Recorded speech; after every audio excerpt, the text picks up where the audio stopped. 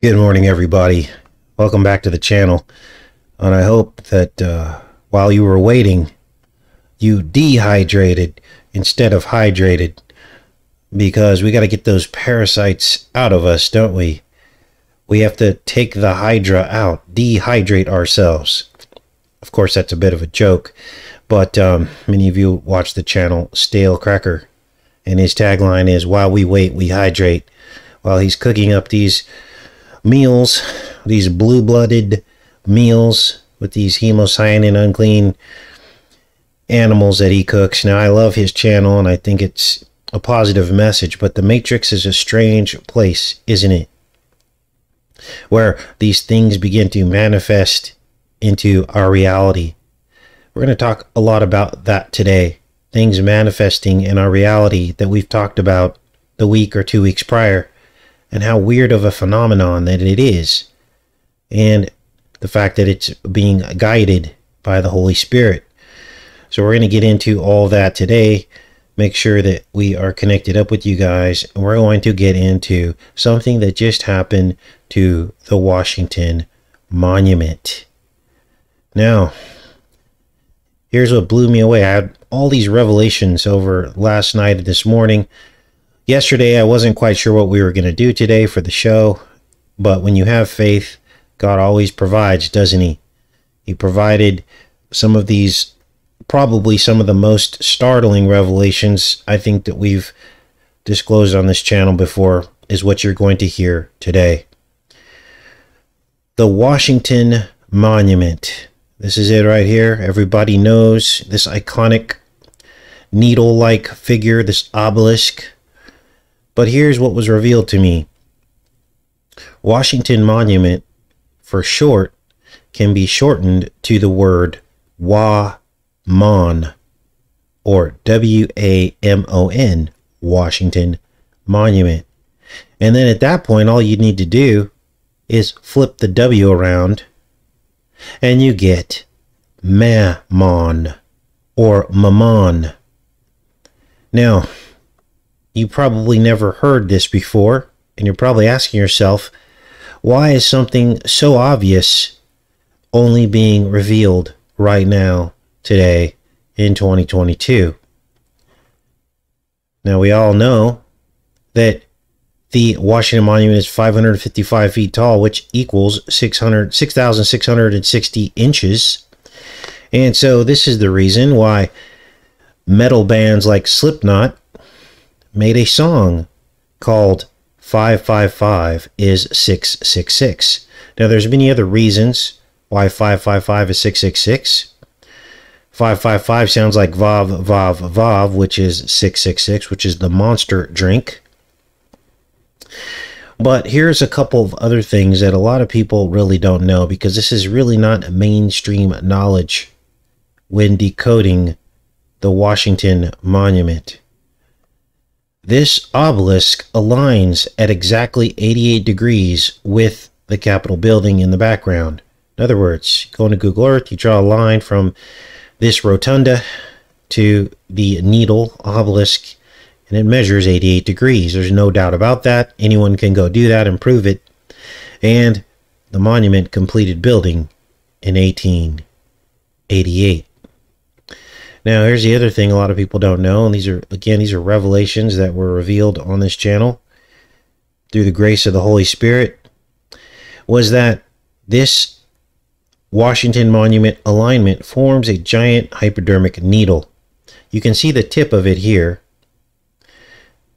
The tip is actually formed by the Washington Monument. It becomes the needle of the syringe. And we have plenty of playlists on this subject, if you're interested in seeing how I outlined the syringe that runs through and points past the monument needle and terminates at the Lincoln Memorial. And in those videos and playlists, you'll hear me explain that the first hypodermic needles were invented under Lincoln, because they were giving morphine to the soldiers. So all of this makes sense, and it all links back into the Planet of the Apes, in which Abraham Lincoln was featured looking like an ape. Why? Because the simian flu or virus was going around turning apes into humans and humans into apes. And that was the plot line of Planet of the Apes. So all of this goes back to these needles. Ape, abe, ape. The two words are almost the same. All you do is flip the B and do a P. Abe the ape. So they know what's going on. They know exactly what's going on. They never thought that people could come together and figure it out. Now, needless to say, this is a very occult place, isn't it? And why are we talking about the Washington Monument today? Let me make sure you guys are with me, and then we'll continue on with this. I'm going to show you something today that is literally going to make you sit down in your seat. You're going to be shocked. Here's what happened to the Washington Monument. Red paint was splashed on its side and words were written. It was vandalized. And what it seems to say here, and I can't really make out all the letters because there are really no images online that show this whole thing. But what it seems to say here is, have you been by this? Government says tough. I think that probably says SHIT at the end there, but I can't see because it's cut off. And when I think about the spiritual significance of what was written on the Washington Monument, it blows my mind that we had been so focused on this shape in the recent months, haven't we? Things literally manifesting out of nothing,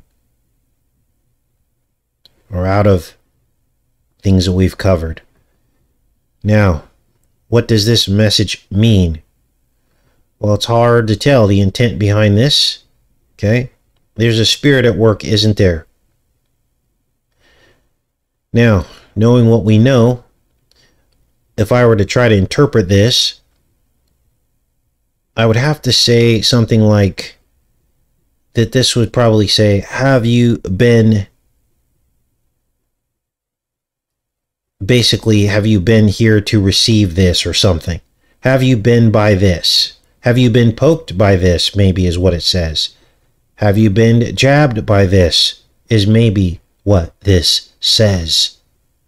And then this line down here, government says tough, SHIT probably. So, in other words, have you gotten the needle? Now, the red paint is significant as well, because it represents sacrifice of pure innocent blood, doesn't it? Now, what I'm going to show you next is probably going to be one of the most profound things that many of you have seen in your walk with Christ. And I hope that this revelation I just got from the Holy Spirit literally an hour and a half ago will bring many more people to Christ.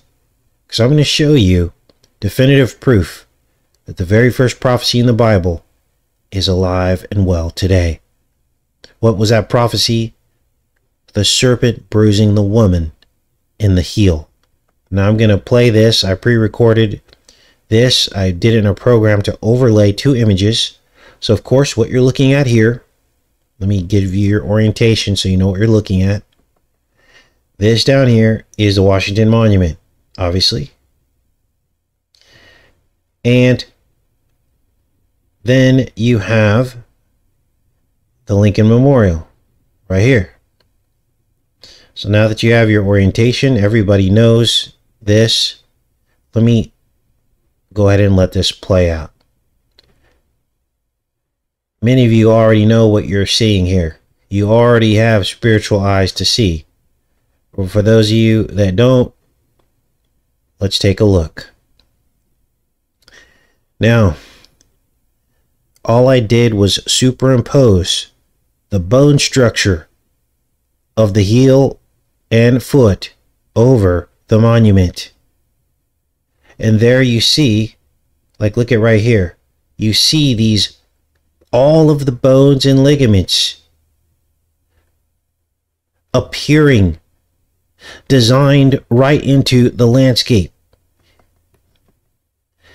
And you have the needle literally piercing the heel, just like Genesis said it would. Look at this. Look at the shapes. Right here. Look at the heel. Look at the top of the foot and how it goes over here with these bushes and things and trees or whatever those are. Look at the top of the foot here. Now, as I was putting together this morning, you can even see the ankle up here and where the joint goes into the top of the foot here. Let's play it again one more time. Now I want you to focus on this area up here, and you see the ball of the, what do they call this, a tibia, fibia, I don't know what this is called, going down into the foot with the ankle up here. To me, this is as clear as day. Now, all babies born in the United States get a heel prick test. They are bruised in the heel. And for many children, this bruising lasts for weeks in their heel. Jesus was pierced in the heel at the cross, wasn't he? And if you haven't already given your life to him, maybe this was the proof you needed to see that all of this that we cover on this channel and these revelations are very real. And that they're not because of me. I'm not special. It's because of the body of Christ, all of you, and the Holy Spirit revealing these things to people who care and love him. Giving your life to Christ doesn't mean you'll be a perfect person. It doesn't mean you won't continue to battle sin in your life and try to improve yourself as a person through his sanctification. What it means is that you start the journey with him, that you pray incessantly, and you talk to him continuously throughout your day, consulting with him, asking him for guidance. You go into a dark place, you talk within yourself to him. You don't even have to put your hands together and get on your knees like the people in the paradigm of Christianity tell you to do. It's a personal walk. And through the inward, then you are outwardly changed as well. Because that is when other people see there's something different about you. That you have a kind and soft heart. And they want to know how that is. And that's what brings people to Christ. So, yes, and repent. Redeemed by all. Thank you. There are many tenets to the gospel. I always happen to leave one out. I don't do that intentionally, but that's why we're the body of Christ. We back each other up. So yes, repentance is part of it. Baptism is part of it. There's all kinds of, well, there's not all kinds of things. It's not very difficult. It's actually very easy. It doesn't even mean that you have to walk into a church. And the biblical part about studying the Bible will come naturally. That will come naturally. All of us here today are studying the Bible, aren't we? We just talked about the prophecy in the Bible. We just related that to the enemy and his control over our world, didn't we? This is Bible study. Now, many of you will remember the Rolling Stones song, I see a red door and I want to paint it black, were the lyrics in that song. Let's go back to this image here so we can get a visual of this. And that song played in the closing credits of the film The Devil's Advocate. That song came out in 1966. Devil's Advocate was filmed in the 66th floor penthouse of Trump Tower.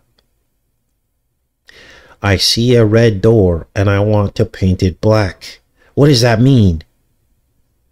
Well, many of you that fish know that squid have blood that is copper based. It's hemocyanin based. It's supposed to be blue, but it looks black.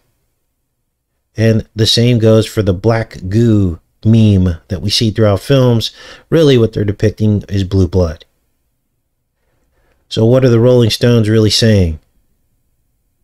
You know, a stone was rolled in front of Jesus' tomb, wasn't it? But he still was not in the tomb when they came. What do these people want to do to us? They want to close the portal door to salvation. How do they do that? By painting the door with blue blood instead of red blood. Remember, the captive Israelites were under the blue blood Pharaoh, weren't they? And they had to paint their doors red with the blood of the Lamb to escape the wrath of God and to save their firstborn. And if you want to take a supernatural look at this paint splotch, this is where we get into the subjective, right? Obviously, there's different interpretations of this. But if you had to look at this as some kind of supernatural manifestation, it almost looks like the angel reaper coming for the firstborn, doesn't it?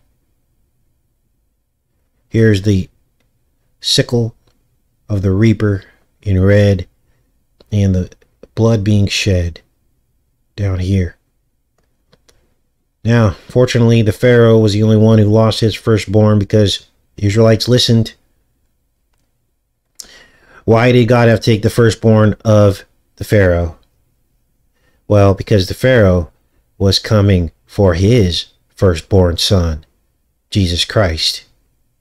So therefore, that Passover, passing over the deaths of the Israelites, the angel, or I always get this part wrong. Like, was it an angel or was it God that came and took the firstborn? I always forget that for some reason. I don't know why. But you guys can go to the Bible and read that. But that first, they called that a Passover, didn't they? And then Jesus would come later. And he was the firstborn of God. And he would hold a Passover, the Last Supper. So it's very, very, very possible that God supernaturally manifested this image onto the monument as a warning to the Pharaoh. We don't know, but crazy nonetheless. Now, they have since caught this guy, according to this article. Let's take a look here. Doesn't say much. United States Park Police say Washington Monument is temporarily closed. And a man is in custody for allegedly vandalizing the monument with paint on the evening of Tuesday, September 20th, 9:20. Which is flipped around, a 2 and a 6, which is another 66. The man splashed red paint and wrote a profane message on the base of the Washington Monument. Park police are unsure at this time if the temporary closure will affect the public visitation of the monument, which would normally reopen at 10 a.m. the following day. Repairs and cleaning of the paint will be handled by National Park Service. Iconic structure in the mall is named for George Washington, the country's first president, and was completed in 1888. Can't make this up, you guys. Let me check in with you. We're going to get into some other headlines today, so you guys are with me here. And the rails are going to come off. Now, I don't sometimes know what I'm going to talk about the next day, but I go by faith. God tells me what to do, what to say, what to cover. And then we're on this journey, aren't we? So check this out. Speaking of blue bloods, a new blue tongue deer virus has been detected for the first time in deer. Now, this is not good. What is this about? Well, thanks to a subscriber that sent this to me. You guys, we represent the deer. To them, we are the deer. All right? And this whole blue tongue virus is basically a zombie virus. I'm going to read this to you. I had some images I was going to show you, but it was too troubling even for me to show you what this does to these deer. Literally, it causes the eyes and mouth to bleed out, and death ensues within 3 days. Sounds like a zombie, doesn't it? Wow. So, just know that this isn't a natural phenomenon. This is being orchestrated somehow, and it's coming to a theater near you, as they say. Let's read this. New York State Department of Environmental Conservation today reported 3 deer in Southampton, Suffolk County tested positive for blue tongue virus, BT virus. This is the first time that the BT virus has been detected in New York deer. It was detected in several other mid-Atlantic states earlier this year. So this is a new disease in the mid-Atlantic. BT virus is closely related to episodic hemorrhagic disease virus. Both are transmitted in the same way. Once clinical signs of infection are apparent, deer usually die within 36 hours. Now, again, they're trying to say this is by biting midges. Didn't they say that the zombie deer, we did another story like 2 or 3 weeks ago about a zombie deer found in a different state, and they tried to blame it on biting midges as well. No-see-ums. But mysteriously in that report, they said that even though the deer can contract it through the biting midges, that humans don't get it that way. Now, everybody's been outside and you get bit by these no-see-ums. So why does it affect deer and not people? Something's not right here, isn't it? If we're using our critical thinking. It says here, outbreaks are most common in late summer and early fall when midges are abundant. Diseases caused by BT and EHD viruses are usually not spread directly from deer to deer. Humans cannot be infected by deer bites or from midges. There, you just heard it. So they found 2 white-tailed deer found dead in August. One in Shodak County or whatever, Rensselaer County. Another in Southampton, Suffolk County. And that is what's going on. So here's the symptoms: fever, difficulty breathing, dehydration, swelling of the head, neck, and tongue, attraction to water. Wow. We're just talking about parasites attracted to water, right? Rapid death. Infected deer often seek out water sources, and many succumb in or near the water source, so they basically drown themselves. Unbelievable. So they're saying the first case was ever confirmed was in 2007. Let's see what else is going on here. Lower Hudson Valley in 2011. And on and on and on. What do you do if you see a sick or dying deer? Probably report it, so you can see if their little program is working according to plan. Probably. Who knows? Now, switching gears here. I guess Bo Jivin has declared the end of the spam-demic. And since that's happened, now workers are going from hero to zero. Just like the nurses. Remember that? Oh, the brave employees working from home. Oh, they're so great. Oh, look at them. They're doing as they're told. They're getting stuck. Well, now they're really stuck. Because, remember, the employers were justifying keeping workers at home so they could keep their businesses alive during the spam-demic. Well, now they want to force you back to work under the threat of losing your job. So all the sacrifices that you made don't really mean anything, because if you don't go back to work, you're done. You're fired. Now, the work from home thing was a good thing for a lot of people because it helped parents recoup some of their family budget, right? Because a lot of people saved on childcare, also commuting costs and the dangers of commuting. You guys, I lived in the Northeast for 3 years.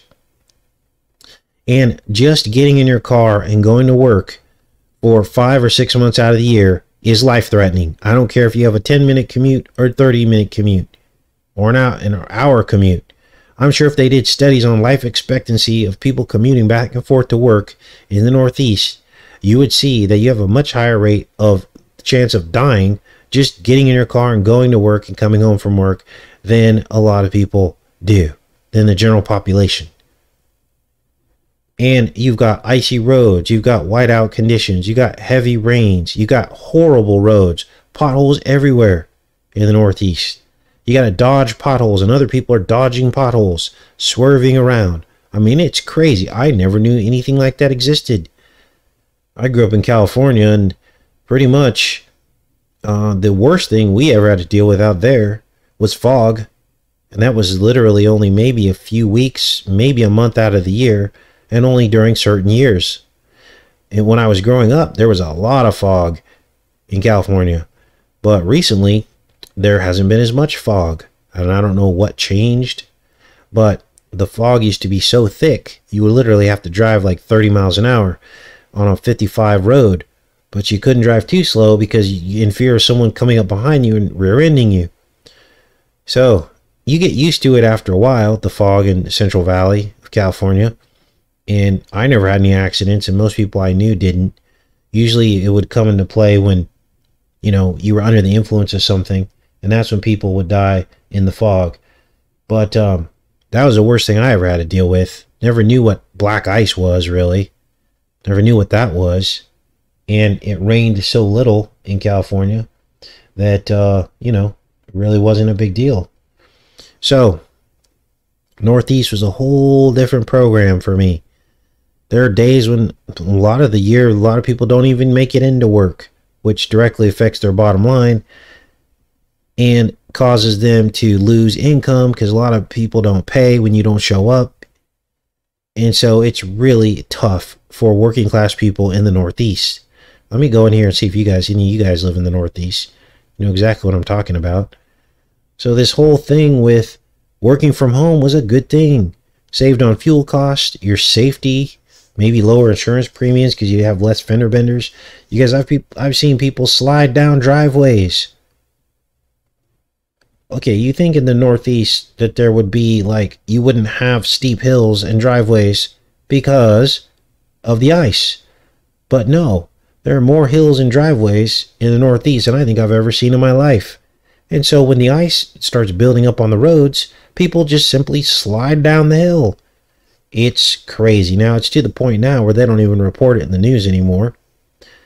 They just pretend like it doesn't exist, but you can bet that the insurance premiums are through the roof in the Northeast.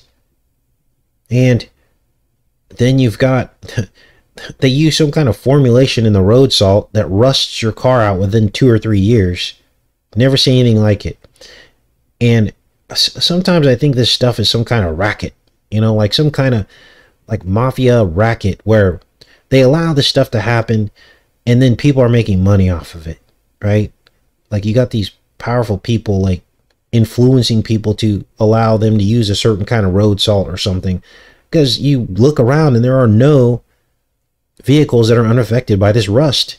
Over the short years I was there, even my car started developing rust underneath. I'd had that car for 6 or 7 years before that. You go out there and all it takes is a couple winter seasons and your car rusts from the bottom out, from the inside out. Stuff starts breaking. Had to replace my muffler. So, why is life so difficult when we're supposed to have all this technology and stuff, like working from home? It's because they do it on purpose. People at the top make a ton of money. So, there's Snowball. Snowball and I were supposed to meet up. I never made it to meet him up. I'm so busy, you guys.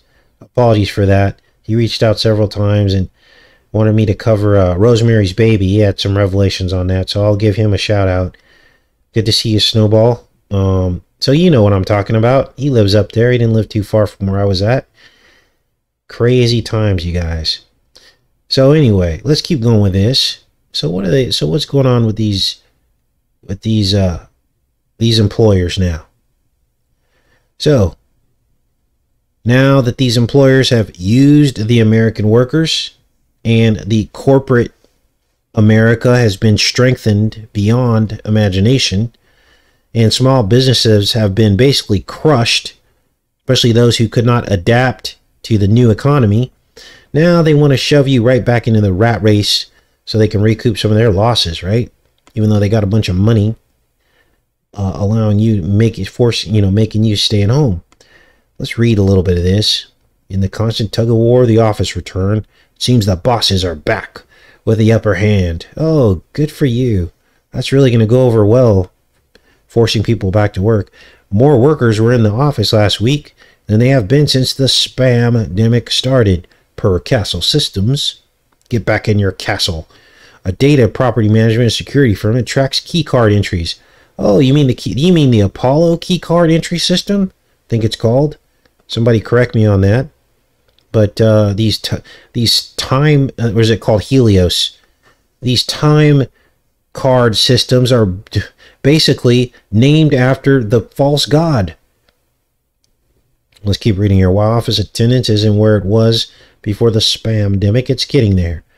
47% of all workers who were in the office in 2020 before the shutdown were in the office from September 8th to September 14th.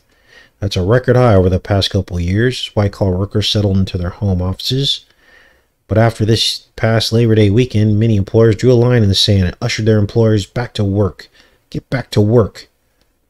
With the coronavirus seemingly here to stay and the severity of the next variant unknown, companies like Apple, Comcast, Peloton have mandated that workers return to the office on a hybrid basis, and yet another push for a sense of workplace normalcy. You guys, there's nothing normal about forcing a person into a building for 40 to 60 hours a week, spending 3/4 of their time away from the people that they really love to make somebody else rich that you don't even know or care about. There's nothing normal about that at all. This was not the original design of the human family. We're meant to be spending most of our time with our spouse and our children, working together, growing stuff, or I don't know, building stuff. I don't know. There's nothing normal about this paradigm that we've all just accepted. So this is what's going on. Now, let's get into this next story here. This is kind of creepy. Remember the Shining twins? Another topic we've been covering at length, haven't we? Well, nothing to see here, right? It's just in the center of the world stage at the Queen's funeral.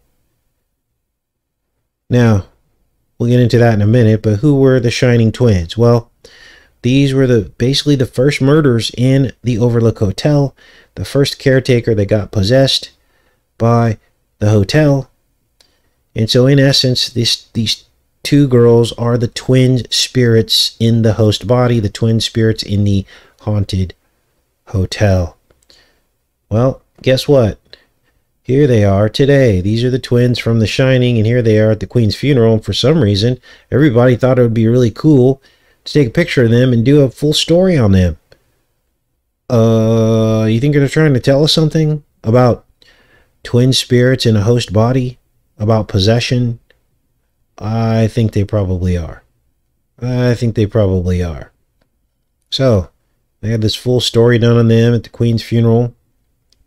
Amidst all the other people they could have interviewed, they're going to interview these two people.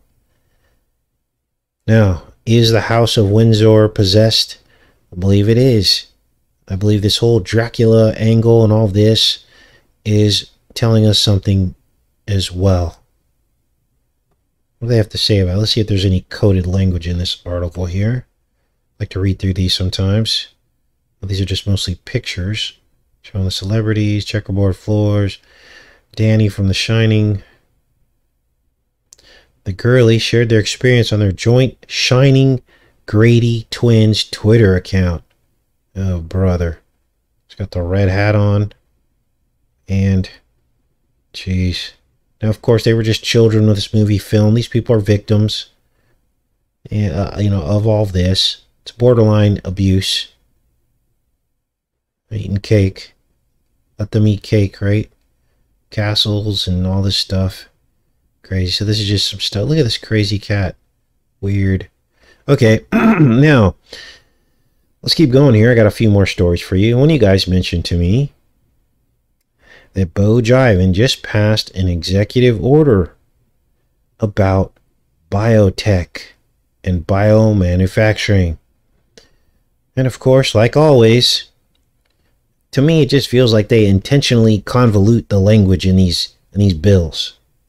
Now, why would they do that? Well, it's so that normal people of normal intelligence won't understand what the heck they're talking about. And this is how they pass stuff, don't they?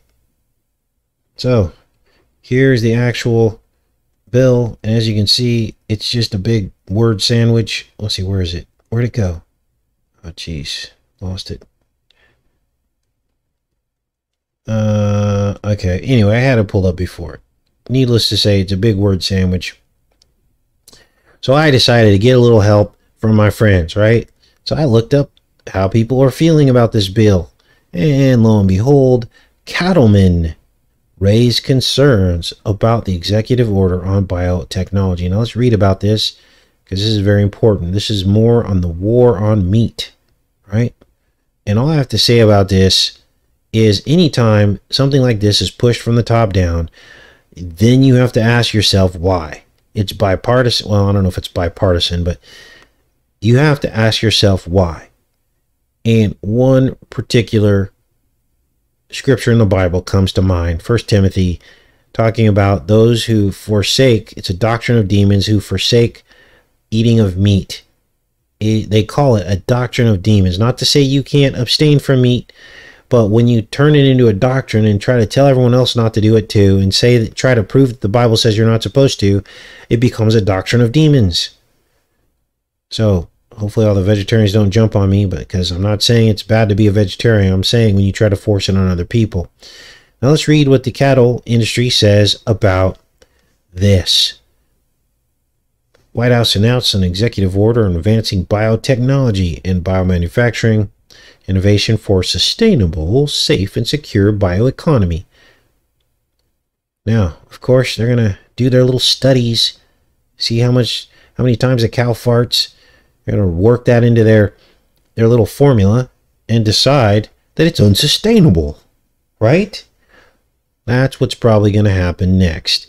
Let's keep reading here. It outlines a whole of government approach to advance biotechnology, biomanufacturing towards innovative solutions in health, climate change, energy, food security, agriculture, supply chain resilience, and national and economic security.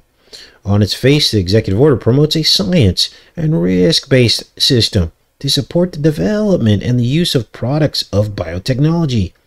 U.S. cattle producers are regular consumers of products developed using biotechnology, from livestock feed derived from genetically modified ingredients to, oh look, they throw that in there, to medically important smack the nations administered to livestock to treat and prevent disease. Now, look, notice how they flip this around. Let's keep reading here. However, the executive order directs the Secretary of Agriculture to submit a report assessing how to use biotechnology and biomanufacturing for food and agriculture innovation, including cultivating alternative food sources. And there is the million-dollar phrase. Alternative food sources, the war on meat.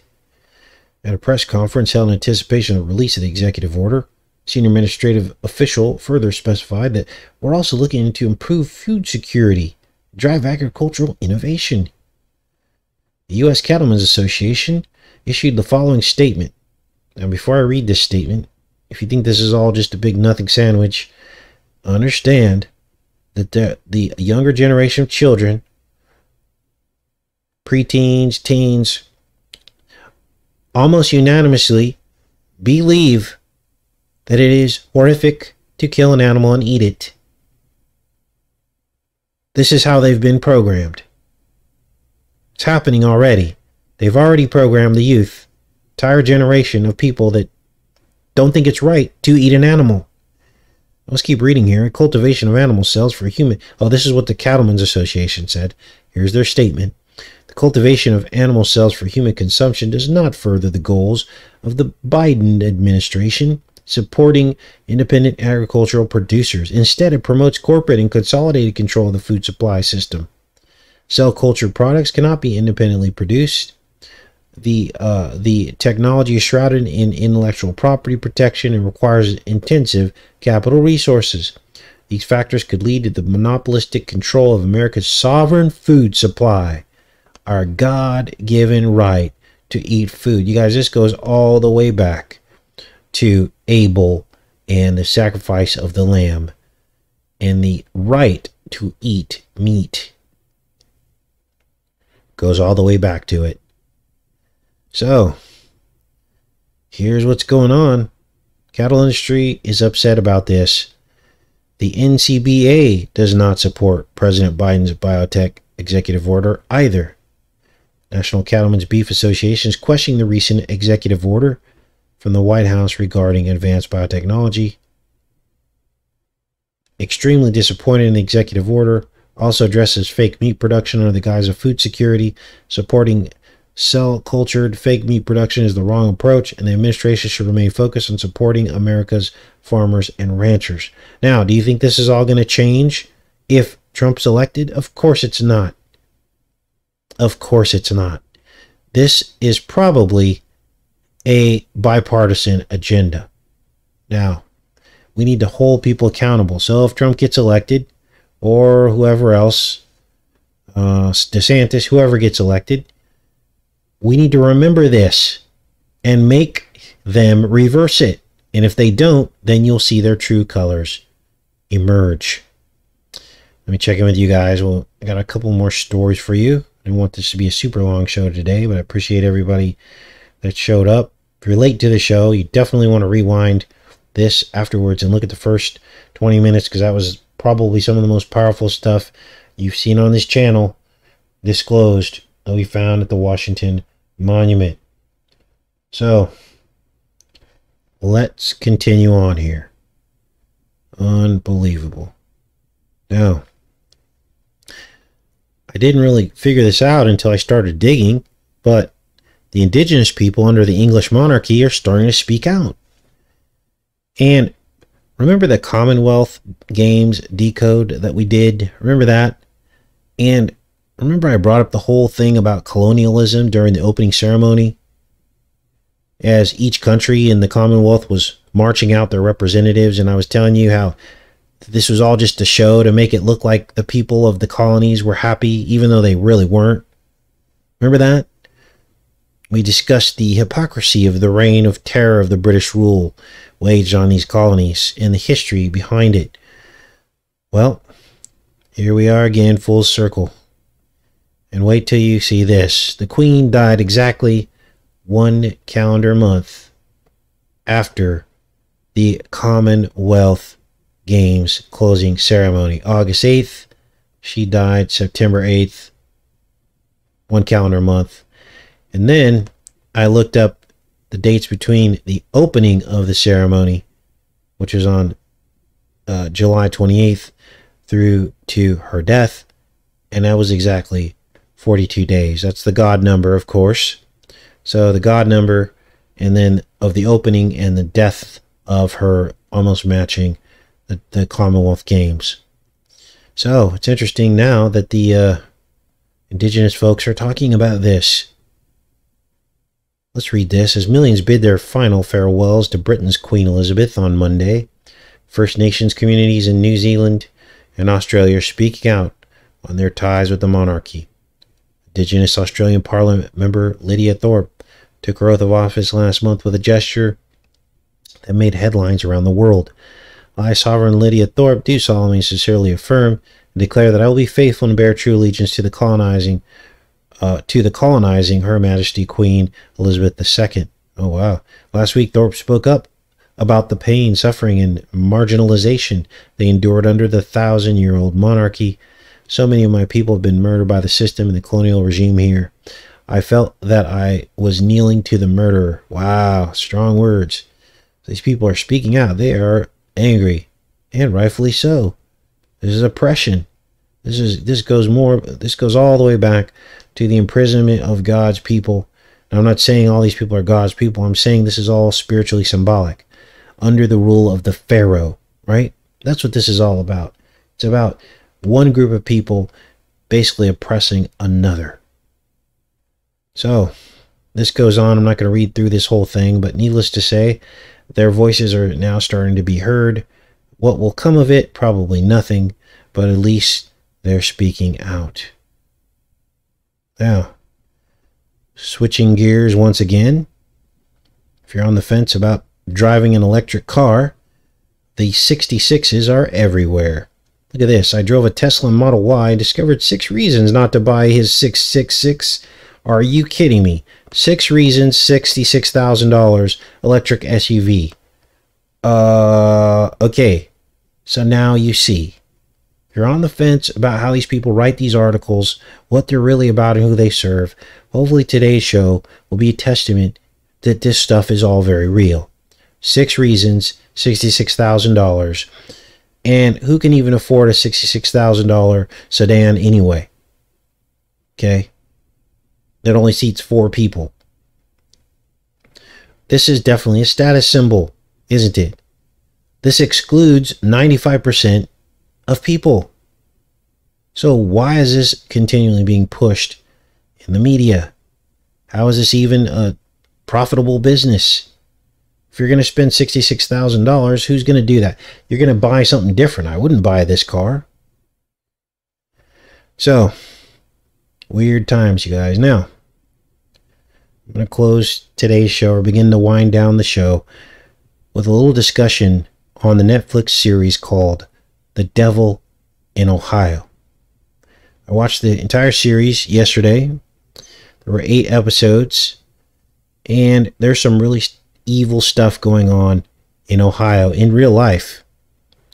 Authorities just found a 3-year-old boy locked inside a cage filled with bugs in Ohio. What the heck is going on? I'm going to read a little bit of this story. Grandmother was arrested and parents are wanted after toddlers were discovered in a home found in deplorable condition. They went to the home on Sunday, September 8th. They were investigating sexual assault, and a 3-year-old child was discovered locked in a cage that had been secured by zip ties. Sheriff's office said it was filled with bugs, soiled bedding, and cup full of spoiled milk. Unbelievable. He was holding a meth pipe. This breaks my heart. Now, let's hop off of that and talk about what's really going on in this series. The Devil in Ohio. Now, every once in a while when I'm doing a decode, the Holy Spirit says to me, it's too much for people to handle. So I'll usually, because I have the full armor on, and this is what I do in service to the Most High, I'll continue to watch these series, but I typically won't capture the screen captures and present it to you because they can carry dark energy. But I am going to report back to you what this series was about. Now, the vibe was, of course, very dark, contained intense spiritual activity,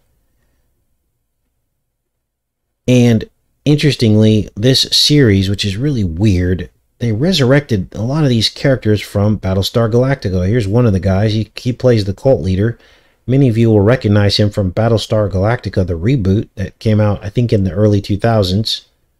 If you haven't watched Battlestar Galactica, the reboot, that is a good series to watch, even if you're not into sci-fi, because basically it's a retelling of the Bible.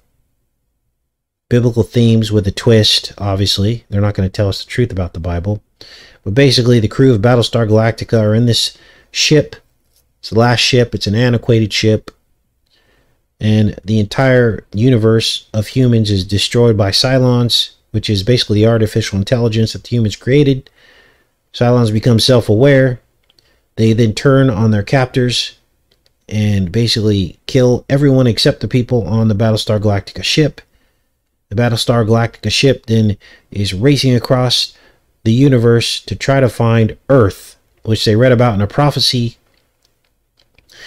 And they believe Earth is their sanctuary. Now, what biblical story could this be representing? Well, I'm going to go back in the chat, and you guys can tell me what biblical story you think that's representing. Here's one of the other characters in The Devil in Ohio, who was also in Battlestar Galactica. He plays the attorney in in Devil in Ohio, and he plays basically the lead guy under the captain in Battlestar Galactica. Okay. Now, I'm also going to be decoding another series that has Battlestar Galactica characters in it as well. That just came out. It's called The Imperfects. So I'll be decoding The Imperfects probably today or tomorrow.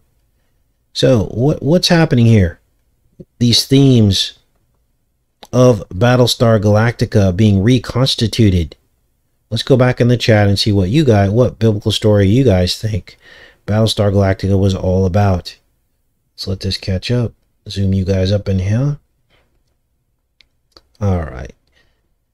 Let's see who gets it first. Play the Jeopardy music. All right. Let's see who gets it first. What story is that about? Yes, the 12 tribes. Just saw that pop up. Absolutely. So the Cylons become like the Pharaohs, chasing the Israelites through the Red Sea. The Israelites go to the Promised Land, don't they? And that's exactly what the Battlestar Galactica crew was looking for, was the Promised Land. And in the very last episode of that entire series, I think it went like 8 seasons or something, they find Earth, and it's like this heavenly type of place. It's all pristine. But the story they tell in the series is that that's how man started, that we came from outer space. So there's the twist. There's the lie. And they always have to tell the lie, don't they? So there's nothing new under the sun. Biblical stories repeating over and over again in our reality. So let's get back to The Devil in Ohio, because I'll tell you what that's about as we close the show out here. Devil in Ohio is about this girl right here. And she escapes a satanic cult. And she's rescued by this lady who's a social worker. Now, this lady, who's the social worker, has her own dark past of abuse from her father, not a cult, but an abusive, childhood. And so when this new girl comes into her family, it causes all of these problems with her family. And it ends up pulling the entire family into the clutches of this cult. Now, what troubled me about this series was that this girl right here uses witchcraft throughout the series. And I don't want to show you guys that stuff because, look, a lot of kids are into this stuff now, you guys. You need to look around and wake up to this stuff. They're into this. Look at this inverted cross. Now, of course, there's all these cliches going on in Devil in Ohio. Their symbol is an inverted cross, and here you see it in the wheat field. But basically, this whole witchcraft thing is becoming very popular in younger children. And where do they learn it? They see it on stuff like this. And this stuff is very dark. This can draw you into some very dark situations. You could become demonically oppressed, possessed even, dabbling in this stuff. So I do not want to show that stuff on this channel. So here's the crazy thing. This girl here uses this witchcraft to trick the family into having empathy for her. And by the end of the series, it's this girl who emerges as the true cult leader. She manipulated even the cult leader. She even manipulates her own true mother into becoming the sacrifice in her place. So, what else was apparent in this TV series? Well, they mention the morning star, and they mention it often because that's who these people worship. They also talk about a 1,000-year reign of the devil, which of course is backwards because it's Jesus who's going to reign for 1,000 years before the devil is unleashed one last time to make one final attack on the new earth and the new heavens, and then he'll be wiped out forever. But during the 1,000 years, the scrolls will be opened. Everybody will be talking about everything that just happened and gaining understanding of why evil needs to be eradicated from the universe. Now, why would God allow evil to be resurrected one last time? Well, it's to prove, possibly, I don't know what's in God's head, but I would think to prove that, look, even after we gave these people a chance and allowed them to be resurrected, they still want to kill us. And that will be the justification by which God eradicates all evil thoughts, all sin in the universe and everything else. We'll be living in bliss. And that's what I want. I don't want to have to battle sin anymore. I want to just have that channel turned off in my brain. And that's what God's going to do for us. But a lot of people believe that they should have a choice, don't they? They want to have a choice to do evil. And that's what the entire Bible is all about. This is why there's suffering in the world. God's allowing it to happen to prove that, look, when you give the devil a choice, here's what he's going to do. He's going to make you suffer. And there's always going to be a victim. Even if you think your sin isn't affecting other people, it always is. And therefore, God will have to eradicate it. So here's the problem with this series as well, is that they try to blur the lines as to who the morning star is.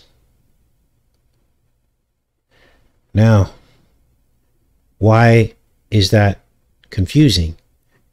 Well, Jesus is called the morning star, and Lucifer is called the morning star in the Bible.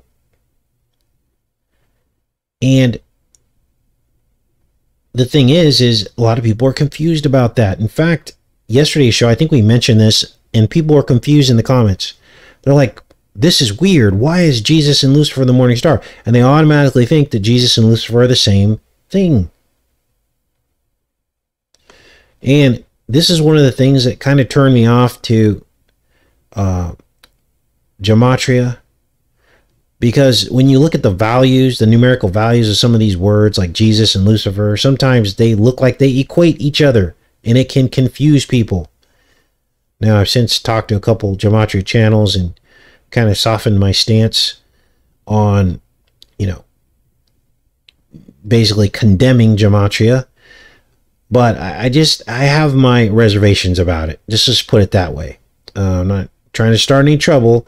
I'm just saying that some people that can use gematria to actually make God look bad, or make God seem like he's the devil too, because the values equal each other. And all that does is confuse people, confuses the body of Christ. Now let me explain to you what this morning star thing is all about, because the book of Job clarifies this for us.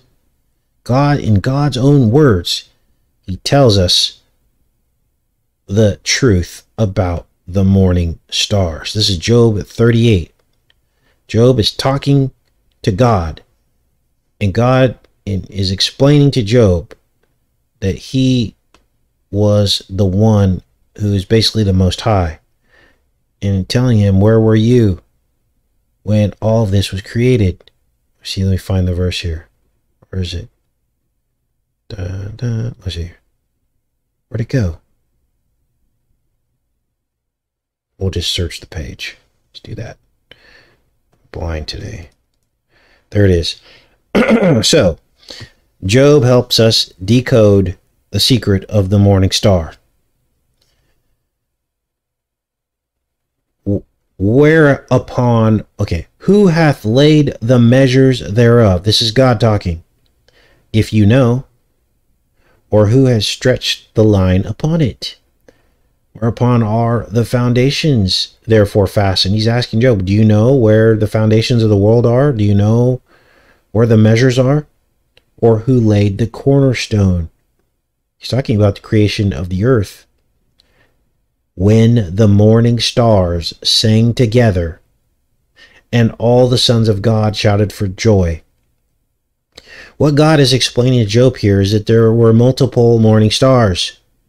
And there was once unity in heaven at the creation of the world. Right? This is what he's saying here. This was before Lucifer fell. So Lucifer is still a morning star, but he got kicked out of the club. And this is why both Lucifer and Jesus are called morning stars in the Bible.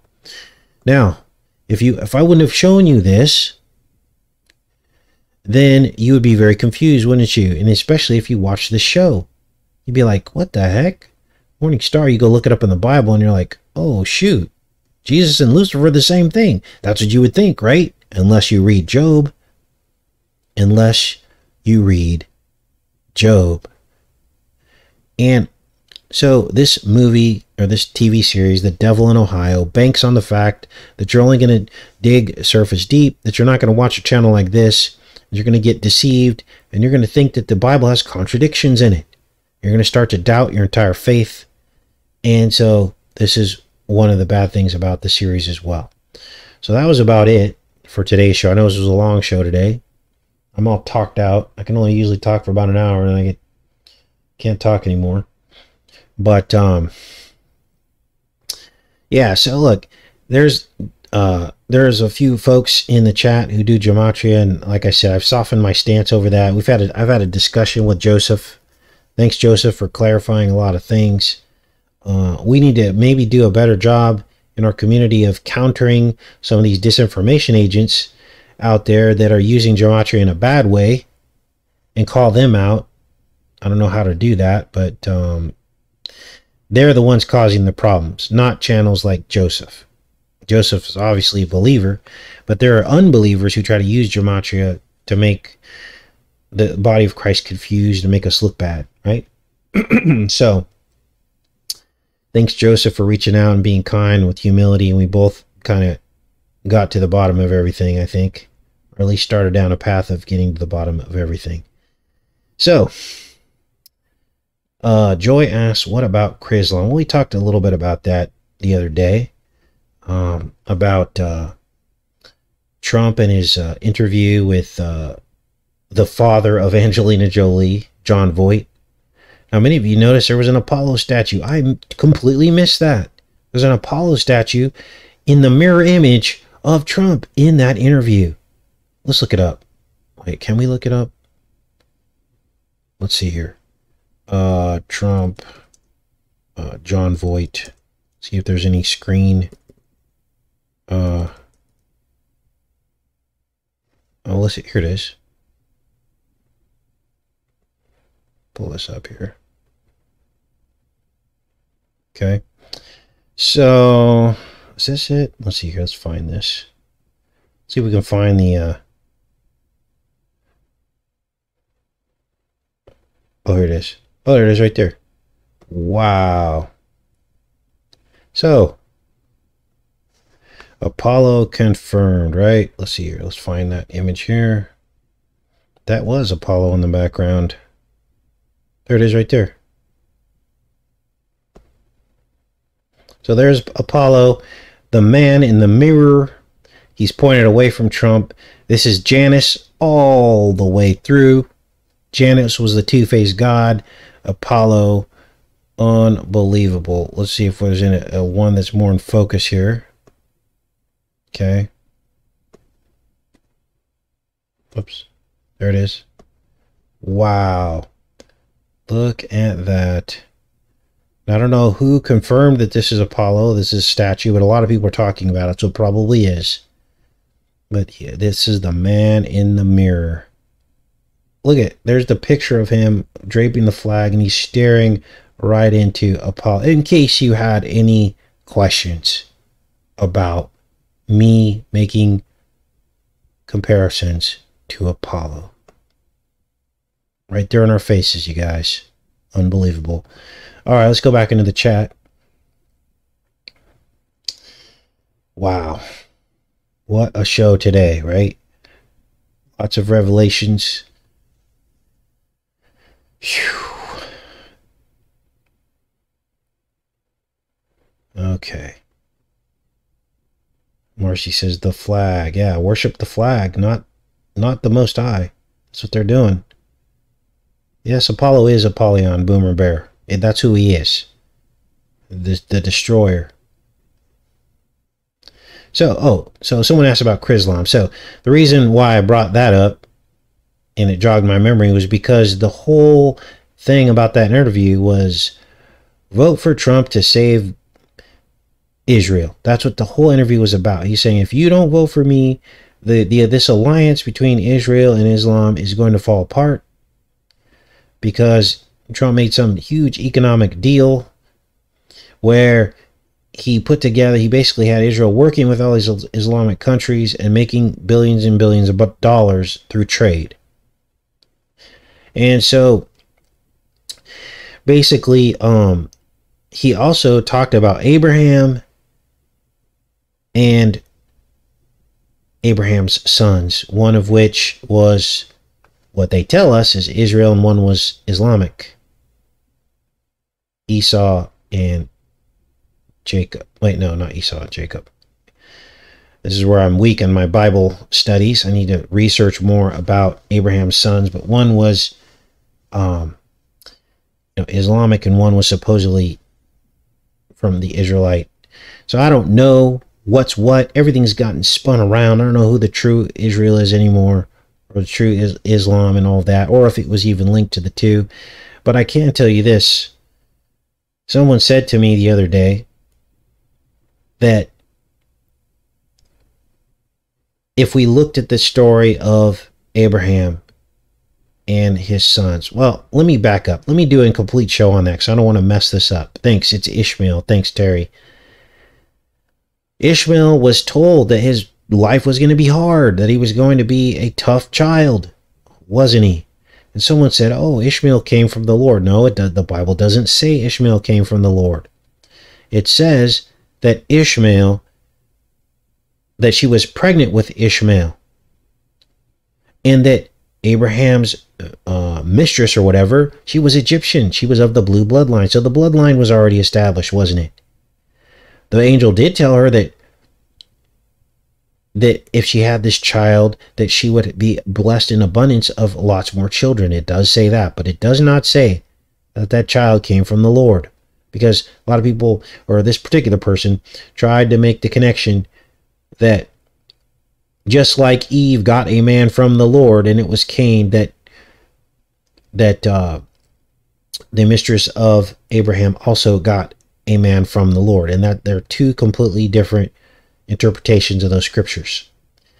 So, yes, Ishmael was from the mistress, and she was Egyptian of the blue bloodline. Now, why would God allow this to happen? Why would the angel bless this child with abundance? Well, because God has a plan, doesn't he? He is always tried to make, I don't want to say concessions, but include the blue bloodline. He protected Cain even for 7 generations, didn't he? Even though he put a mark on him, he always tried to reach across the aisle, so to speak, and give them a chance. But every time they seemed to prove him wrong. They would come after the Israelites. They would try to wipe them out. They would fight. It was that age-old prophecy from the book of Genesis. Prophecy of the 2 seed lines, wasn't it? Playing out throughout history. And, yes, it was Hagar. Hagar was the mother of Ishmael. Thank you for helping me jog my memory. And so there you have it. The truth about that as well. And in the interview with Trump, they tried to retell the biblical story and make it sound like that both of these men were from God and that we're all supposed to get along. Now, we are supposed to get along, but what he's doing over there is something different. It's a lie. It's a lie. So, glad we got to cover that as well. He was trying to unite the 2 religions together. That's what he was trying to do in that interview. Chrislam, right? So, Hagar couldn't drive 55. Right? Life in the shack? Love your guys' jokes. All right.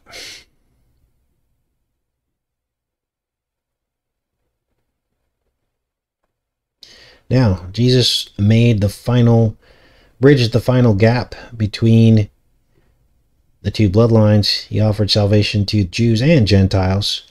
He mostly talked to the Jews, but he included the Gentiles in his ministry. And to this day, I will not sit here and try to name who the Jews and Gentiles are. It's too confusing. And I'm talking in terms of race.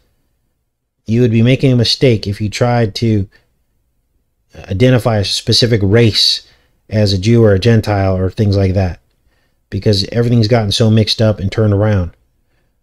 The thing you should be focused on is that Jesus came to save both sides if you believe in him. Okay, so there's a choice still after all this time. For all this time that the Pharisees and the Pharaohs and the Canaanites tried to wipe out God's people, after all this time, he still sent his son to offer them and everyone in humanity a chance. Someone asked me about RH negative the other day. And again, I'm not going to sit here and try to identify a race or blood type of people that is of a certain bloodline, because it's just right there, you're already losing, because Jesus came for both and all.